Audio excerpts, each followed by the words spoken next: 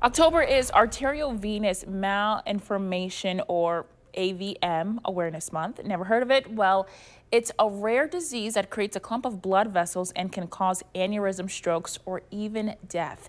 Joining me now to bring awareness to this disease is Carnegie and Dina Chon with the Aneurysm and AVM Foundation. Good morning, ladies, and thank you so much for joining us. Good morning. Morning. So tell me, what is AVM and why is it so important to know about it? Well, an AVM stands for, as you have there, an arteriovenous malformation.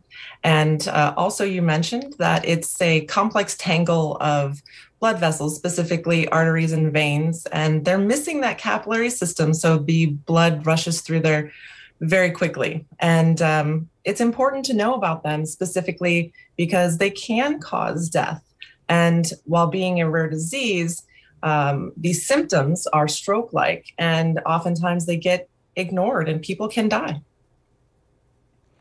Wow, and AVM is the #1 cause of pediatric brain bleeds in children after head trauma. So should parents be worried? In my mind, and in the minds of most experts, no. Again, you are talking about a rare disease.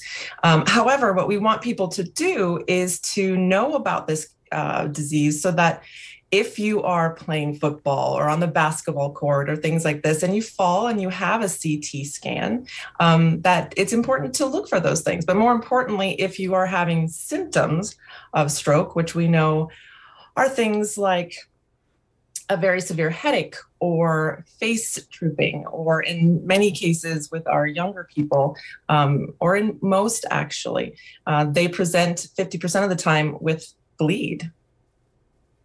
Wow. So Erica, my understanding is that you helped build the TAAF Youth Ambassador Program, yet your AVM wasn't in your brain. Why was this program with TAAF so important for you? And what were your goals in reaching out? This was important to me because I got my diagnosis years after having my symptoms. I had no idea what it was.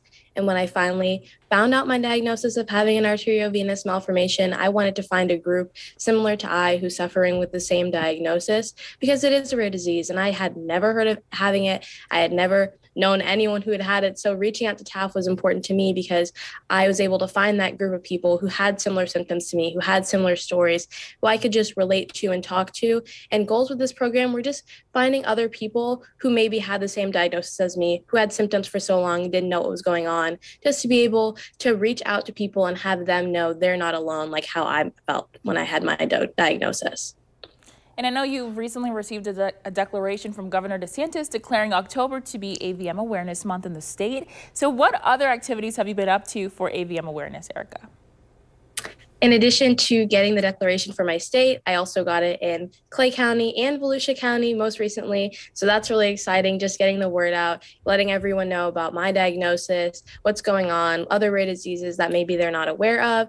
I've had some social media campaigns going on, and I do have a fun couple things going on social media. So if you follow along with my journey, you'll see a couple surprises for you guys. That is amazing. So really quick before we run out of time, where can people go to learn more and catch up with you and Dina? For my social media, it is Erica Carnegie 2.0 on Instagram and Facebook. And for Taaf, there's taafonline.org. And on Instagram, there's taaf_org and Taaf for kids.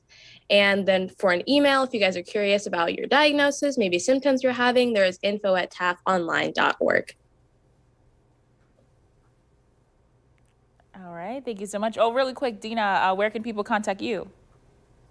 Oh, actually, Erica just masterfully put that out there. But my email, that's okay. It's great.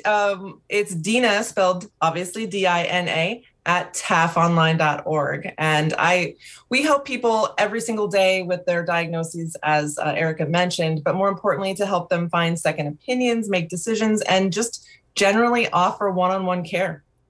All right. Well, thank you ladies both so much. It was a pleasure speaking with you both this morning. Thanks so much. Thank you.